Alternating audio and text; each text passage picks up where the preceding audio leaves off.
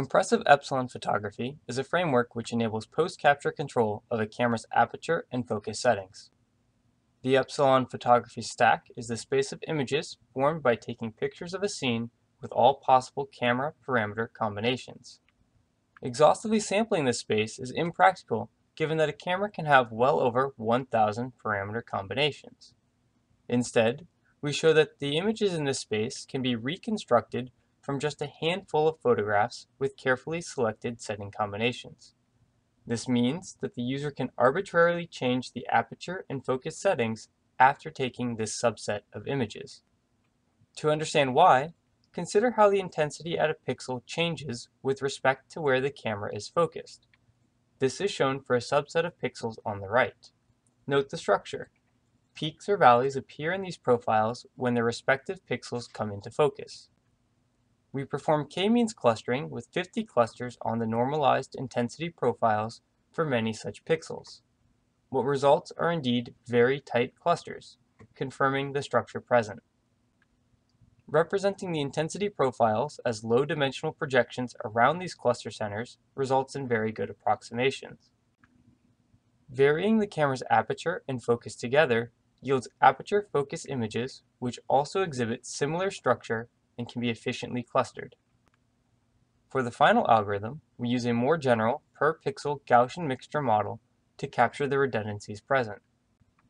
This allows us to greedily choose images that minimize reconstruction error, meaning we can learn which key images best represent the entire Epsilon photography stack.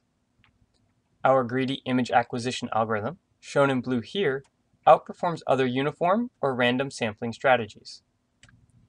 What follows are some results demonstrating compressive epsilon photography. First, we vary only the focus of the camera.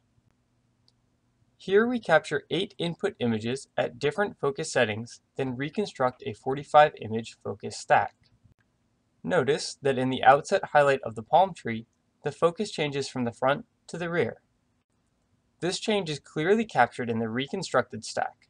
Also, intermediate leaves are brought into focus. Next, we explore varying both focus and aperture.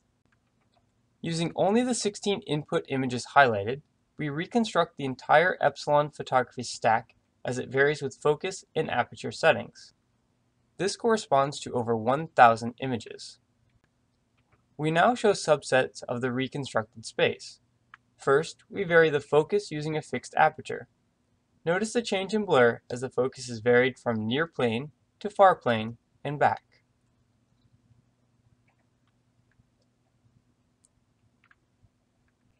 Next, we vary the aperture at a fixed focus. The plane of focus is fixed on Tigger in the middle of the scene. An interactive GUI allows for exploration of the reconstructed Epsilon photography stack for different scenes. Again, only 16 input images of each scene were used. The user can choose the plane of focus by directly clicking on the point of interest. The size of the aperture may be varied using a slider.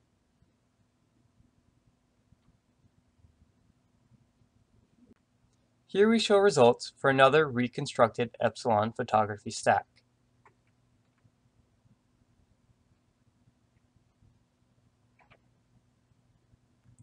Finally, we conducted a subjective evaluation to test the performance of our algorithm. Test subjects were presented with 2 images and were asked which image, if either, was perceptually better. In over 2/3 of the cases, respondents either couldn't tell the difference between ground truth and reconstruction, or actually preferred the reconstructed images. In summary, compressive epsilon photography exploits the inherent redundancy manifest when varying camera parameters. By modeling and taking advantage of this, it enables unprecedented post-capture control of camera focus and aperture settings. Please refer to our paper for further details.